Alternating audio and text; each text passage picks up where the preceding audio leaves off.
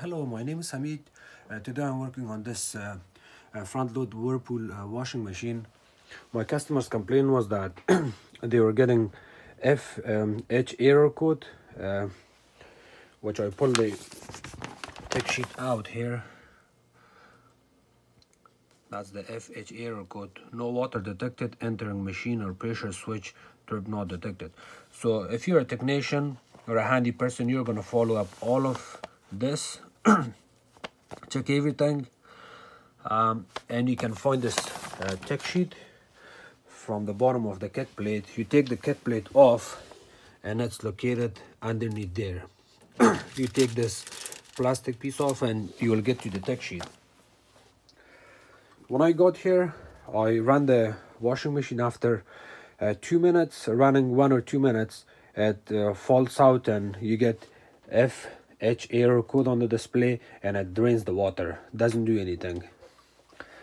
You can see this is the float switch. The first thing I did was I turned off the water from the back over there on the water valve, disconnected these coal and water line.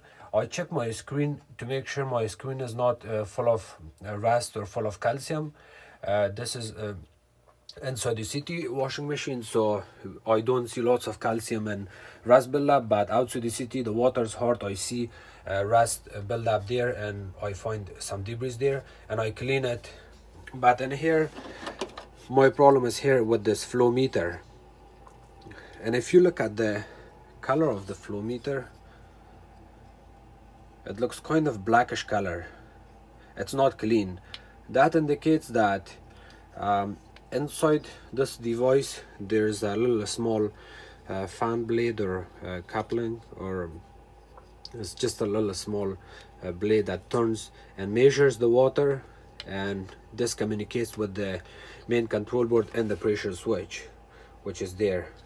So if this gets full of gunky stuff, it gets dirty, then it's not going to function properly. And you can see inside it looks a little bit clean. I blow lots of water through there and air, and I did a little bit cleanup, and you can also see actually some of the debris, rusty water came off from this. So this stops communicating properly with the control board and causes FH error code.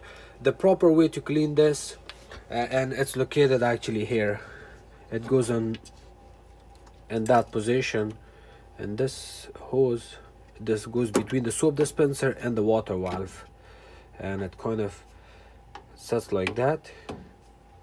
And there's two clamps, that clamp and this clamp goes and sits there, and it's in that position, and this wire also connects into it just like that.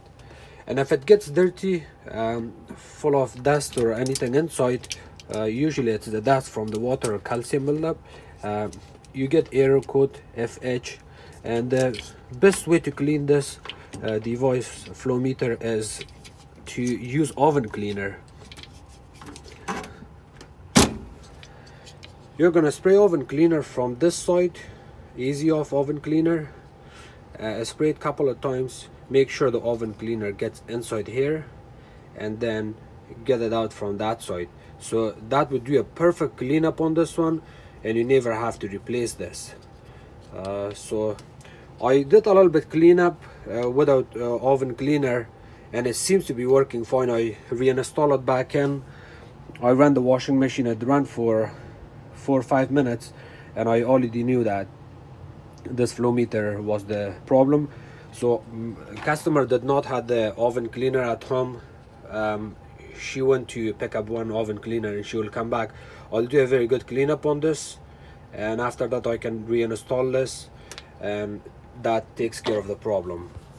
Thank you for watching my videos. If you guys have any question, please comment below.